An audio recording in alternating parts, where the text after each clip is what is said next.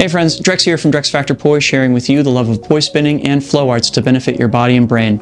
A couple weeks ago, I uploaded a video of myself performing an antibrid combo that got a lot of attention and a lot of requests for me to show how all the different transitions I'm using in it work. So, your wish is my command. But before we dive in, I just want to give a quick shout out to the friends of the channel. Big thanks to Dark Monk, Fire Mecca, Flow Fests, Flow Toys, Juggling Calling, Pyroterra Light Toys, Spinballs, and Ultrapoi for helping to make the videos on this channel possible.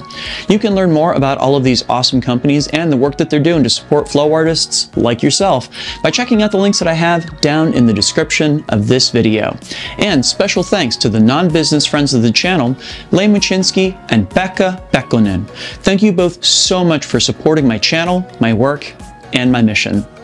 Alright, so let's get this rolling here.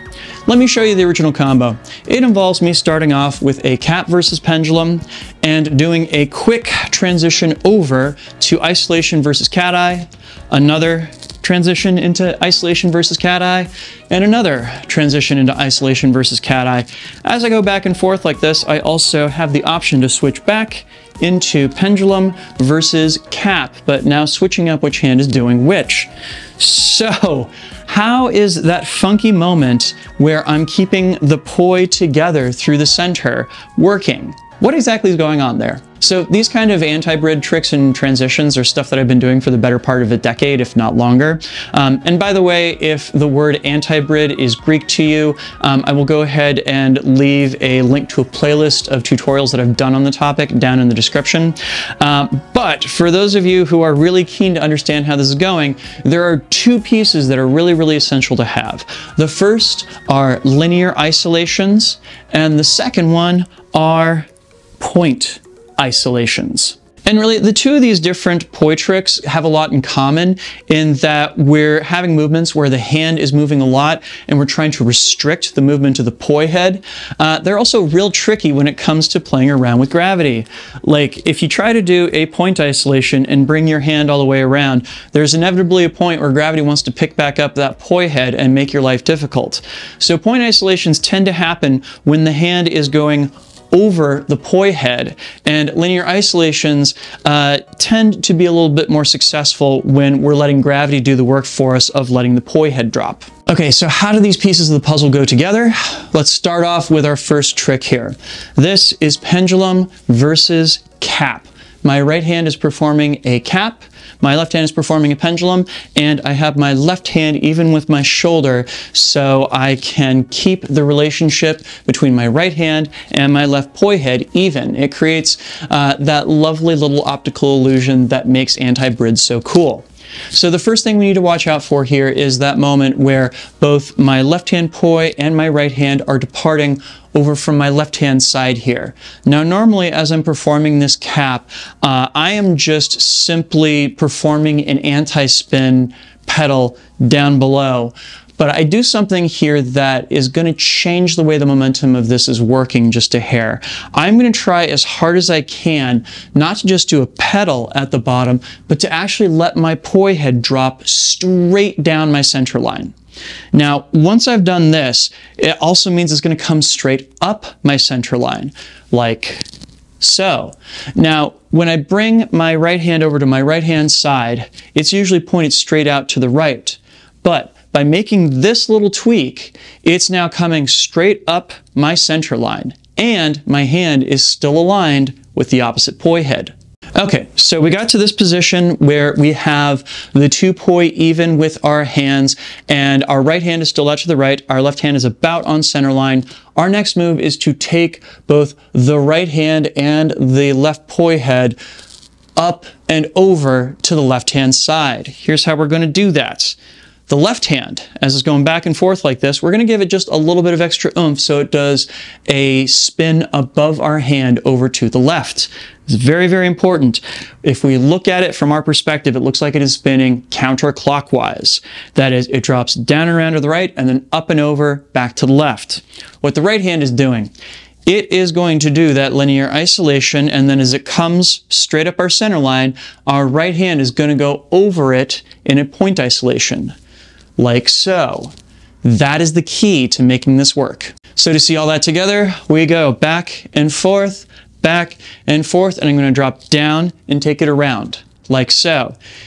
It takes a little bit of it takes a lot of practice in order to get this to look as clean as possible. But the points that I'm trying to hit are making sure I get that horizontal line right here when my right hand is straight out to the right. It's trying to make sure that my right hand and my left poi are moving in unison over top.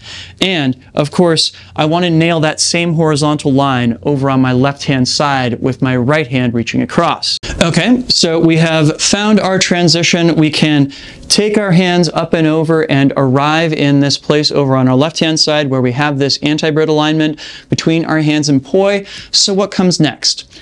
The answer is anything that you can think of that can include this alignment of the hand and poi right here.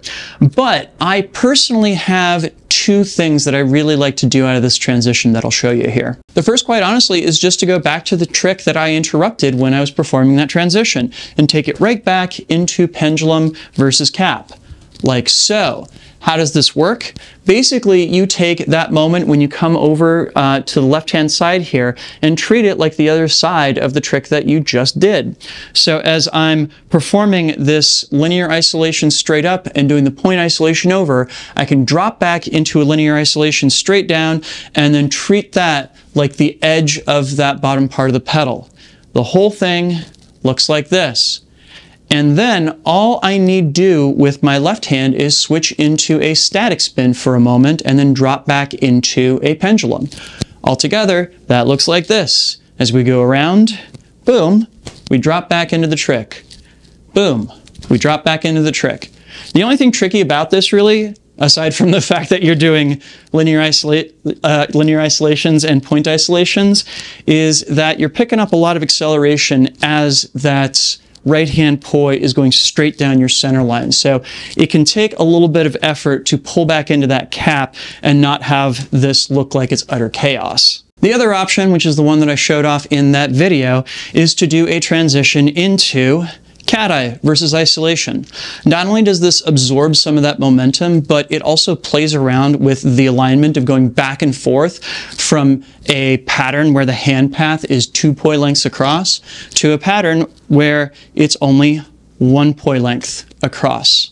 And what that looks like is as my right hand and left poi head go over, the momentum is such that my right poi head and hand want to drop and my left poi wants to keep going counterclockwise.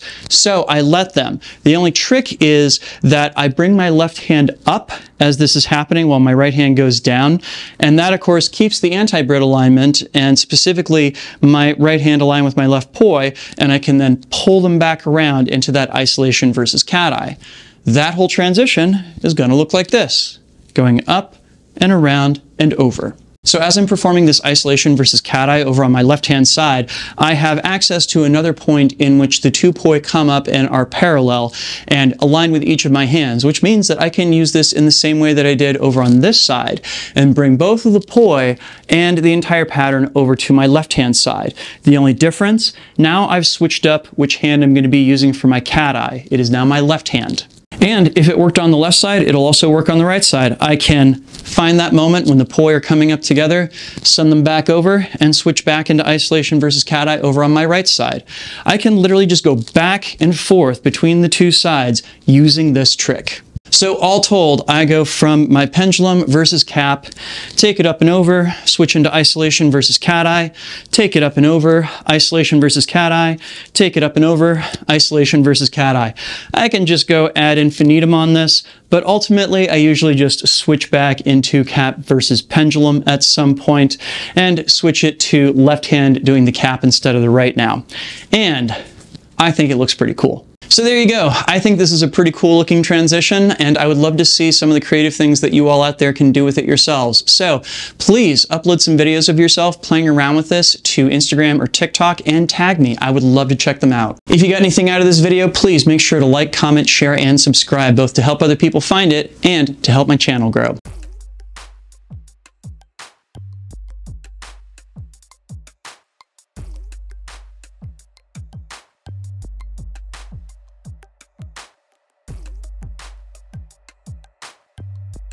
This video would not be possible without the kind support of all of these lovely people right here. These are my Flow patrons over on Patreon. They and the people listed down in the description helped make this video and all the videos on this channel possible. Thank you one and all for your very generous support. And if you out there watching would like to support my work and are not currently doing so, you can sign up to do it over at patreon.com/DrexFactorPoi. There you can get access to a whole host of awesome rewards, and even better, you'll be helping me out in my mission to bring poi spinning and flow arts to the whole wide world. So go check that out, please and thank you. Do you want to see more antibrid stuff from me? Let me know down in the comments. In the meantime, I will go ahead and include a link to a playlist of other videos I've done on antibrid technique down in the description, as well as up here on screen if you're watching on YouTube.